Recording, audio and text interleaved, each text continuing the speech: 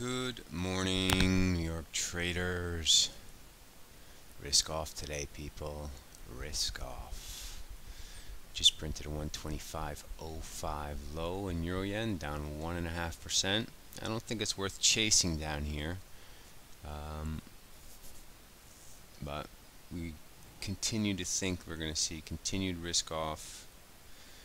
Euro yen, sterling yen. Also S&Ps, we broke through 2700. We're trading at 26.96. Expect to move back to say 05 or so, but looks like we're going to go through a little period here of confusion and fear.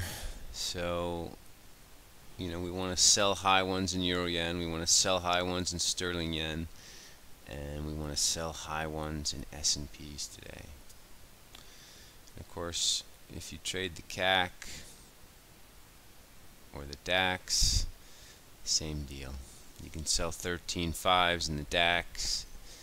You can sell also you can sell Deutsche stock. Any print above sort of say 10.50. Deutsche is trading at 9.83 now, below 10 bucks, sort of a signal of trouble. So these are all ways you can express yourself. Looks like a pretty close to a one-way bet here. We're not going to fight this. We're not going to try and be too clever and contrarian on this because it looks pretty strong.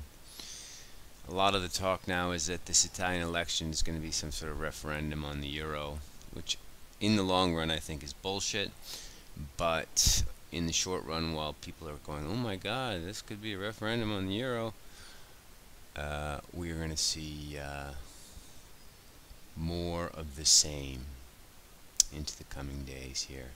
So, like I said, don't sell low ones now. It's come pretty far, this euro yen, and we're right at this sort of psychological 125 area. But go ahead and try and sell some high ones.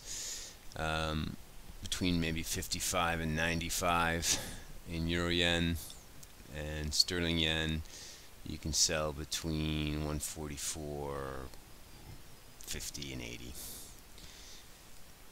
Equities, we're course short. We're going to resell any rallies to 27.05.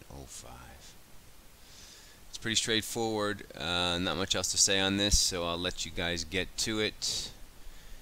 Looking for a risk off week here. Good luck out there. Ciao.